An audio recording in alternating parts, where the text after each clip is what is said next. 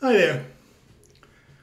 Today I've taken the opportunity to set up my laptop to test an idea that I had ages ago. I'll leave that running in the background while I do other things on my main computer. With the recent changes and updates to Fairbot, I can now do something automatically that I couldn't do before, specifically Dutching in the place market. So if I can pull your memory back to this video I released a while back in March. It was looking at a strategy that was based on the idea that in the place market, those places aren't necessarily filled by the favourites in the market. And therefore, by definition, they must be filled by one of the less fancied horses. So by all means, have a search for the channel for this video here if you want to recap on what I was doing there. But let me just quickly run through it for you. If I jump to this race at Listowel, the idea is that if you go into Dutching, you can see here in the place market there's two places available in this race. So the idea is that they won't be filled by the two favourites. So instead what you do is you Dutch all the other runners that aren't in the favourites. In other words, if there's two places available, you don't select the two favourites. If there was three, you would leave the first three in the market alone. So the idea here is that you select the other runners and you're looking for a profit if one of those runners was placed. Now ideally I'd be looking for a profit of, in the minimum, something like £15 based on a £100 stake. So you can see in this particular race I would comfortably make that if one of those runners was to be placed. If both of them are placed, we get a nice Brucey bonus. Now that couldn't be done before in automation because you couldn't ascertain what your profit would be if one runner was placed. But now you can, because there's a condition called the market book percentage. So we can actually utilise that figure there to work out if we have a profit. So that's what I've done today. I've set up a strategy today that will allow us to do that. If I just pull up the strategy editor, maximize that, just let me quickly run through it. First one just switches to this market a minute before the off. The play at the post message just lets me know that the runners are at the post, although in this case it's not actually going to play any audio simply because I've just installed everything on this laptop and I haven't copied the sound files across. So it's no action for this as well, which would play a going behind message. Then we've got the check to see if it's a stalls start. I introduced you to that technique the other day. And then we have the meat of the strategy. So essentially, because we're checking to see if there's a stall start, there's two possibilities. You either do a Dutch based on a stall start, so in other words, you place the Dutch when they're going behind.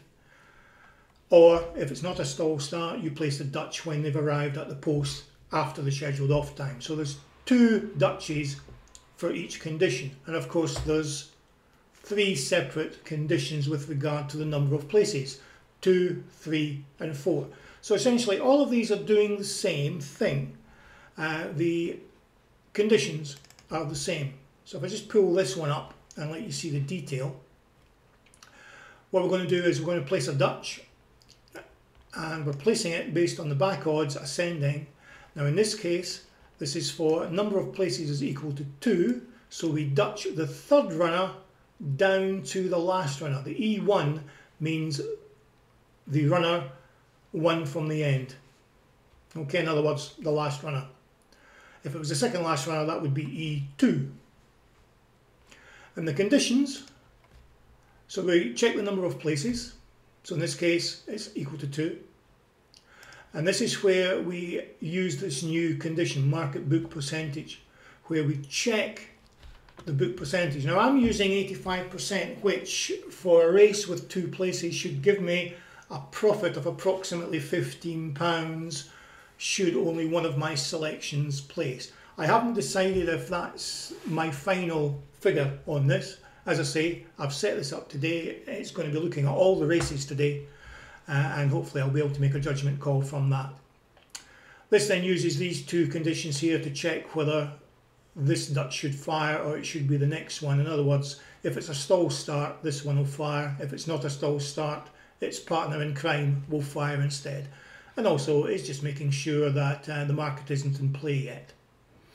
And that's essentially it. All these other Dutches essentially do the same sort of thing. It's just the number of places change, and whether it's a stall start or not change. And that's it.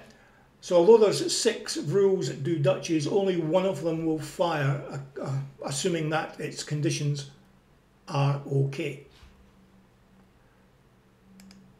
So what I'm going to do is, let me just quickly run through the results that have been so far.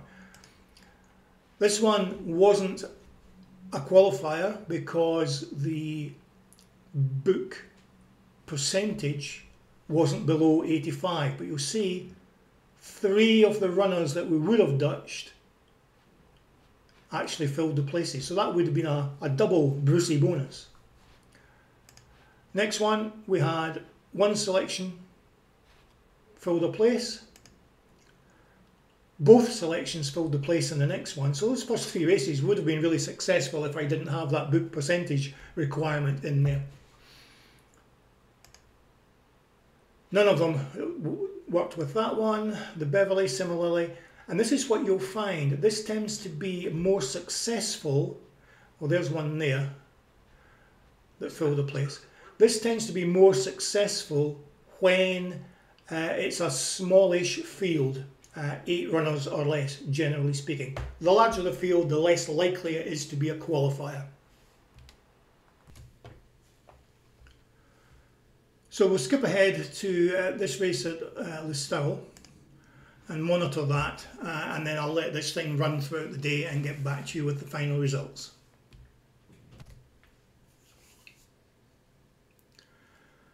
Okay, you can see that the 2 outsiders have been Dutched, and our book percentage is 56, so that easily qualifies. So we're ready to go. Now this is a 2-mile race, so it's going to take 4 or 5 minutes. So I'll just skip ahead to the end and see how we've got on. Jolly good. There you see one of our selections has found a place. So that's a nice tidy profit. And that's essentially how this strategy works. So I'm just going to let this run on throughout the day. I'll come back towards the end to let's see what the final scores on the boards are. Okay guys, thanks very much. Speak to you later.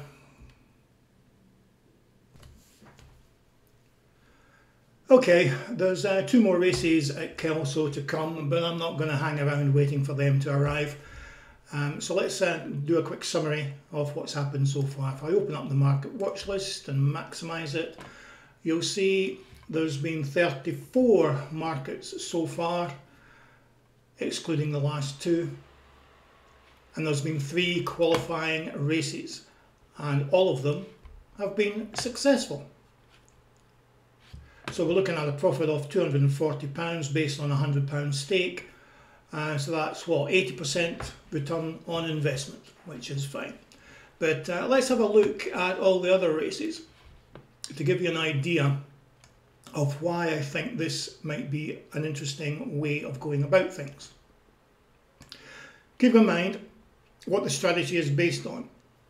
It's predicated on the idea that the front runners in the market don't fill all the places available in the place market.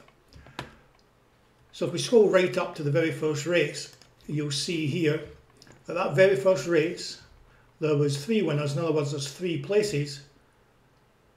All of them were taken by our selections. In other words, none of the front runners filled those places. So that was a double Brucey bonus if that had been a qualifier. Unfortunately, it wasn't. But just continuing down the trend, you'll see there that there was 1 successful pick, 2 successful picks out of 2, 2 successful picks out of 3, 1, 2, 2. Obviously that was a successful pick since it was a qualifying race. And there you see another 2, and you can probably get an idea from this and why I think this strategy is worth looking at. There's another 2 out of 3, 1. Now keep in mind these aren't qualifying races simply because I've set the market to book percentage at 85. So there's 2 selections that would have been placed, another 2. That would have been a complete failure with all the runners at the front of the market finding the places. So that's 1 complete failure, and 1 successful pick, another successful pick, and another. Now this one's a funny one. This race here didn't quite qualify. Its market percentage was 86%, so it was just outside qualification. However, there were 5 runners in this race, and it was these 3 runners, Cedar Hill, Hussein and Cracking Destiny, that were actually the picks. But one of the runners was removed from the market after the race was finished. So in actual fact, Cedar Hill was a successful pick based on the strategy. And again, that's a complete failure. So that's 2 complete failures we've had so far out of all the races.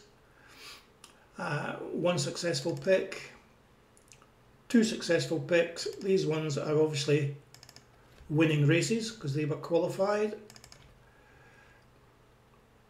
And again, another successful pick. And you can probably guess now that this trend continues quite nicely. So I'll just carry on double clicking on each of these races in turn, and you'll see in virtually all of them there's at least one of our selections is in the places. There's one where all 3 are in the places.